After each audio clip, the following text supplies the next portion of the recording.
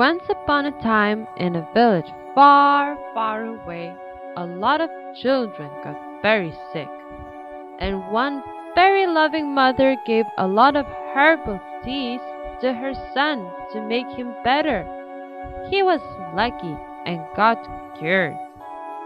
But other mothers got very jealous and accused his mommy of witchcraft. She was brought to trial and sentenced to death as a witch.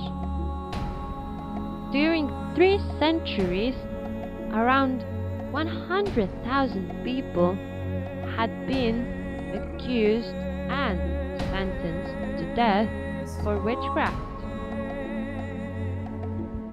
There was a man who wanted freedom for his country, and he did his best to achieve that.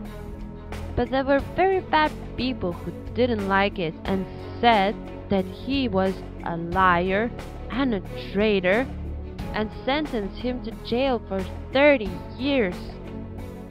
Was this fair? Of course not.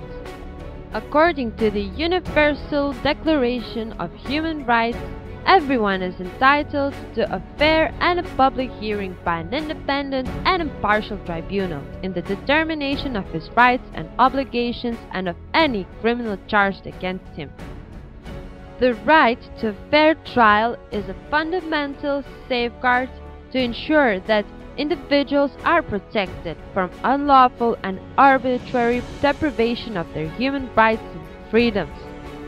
Set forth by the Universal Declaration of Human Rights in 1948, the right to a fair trial has since then been further elaborated and is recognized by several international and regional human rights standards.